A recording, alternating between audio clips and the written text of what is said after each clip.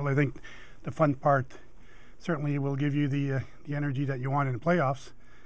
Being tense certainly is not going to help our situation. So every team that's won it in the past, I've always talked about how much fun it was. And so that's not a big secret. I think it's important that you go out there and enjoy the process of the playoffs, and you work so hard all year to get there. Why shouldn't you? Coach, so guys like Nathan and Greg that haven't been in this before, do you talk to them at all? You sort of let them just sort of experience it, so you let it come to them as sort of naturally? It's their first time through this. Well, it's their first time in the playoffs in this league. I think they've been in playoffs before, and Greg Campbell, with the Kitchener and those other guys they've been through before. But nonetheless, I'm sure they've already asked some questions to certain guys. But I don't think it's really that unknown territory for them. More than it's they haven't had the privilege and the experience to go through it yet in this league, and it's as simple as that.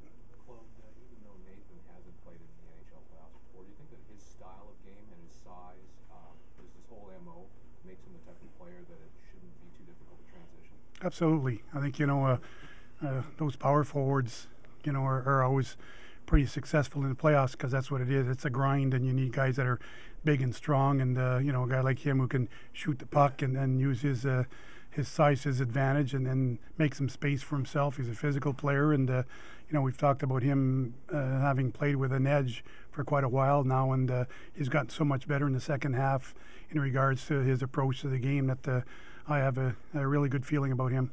Put him and Lucic together on those wings. Can you think of anybody else in the playoffs aside from maybe Getzlaf and Perry that brings that same combination of skill and size and meanness?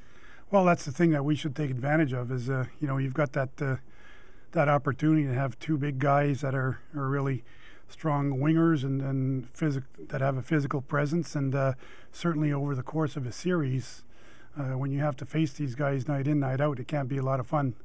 So hopefully they're going to be on top of their game, and they're going to create that for us.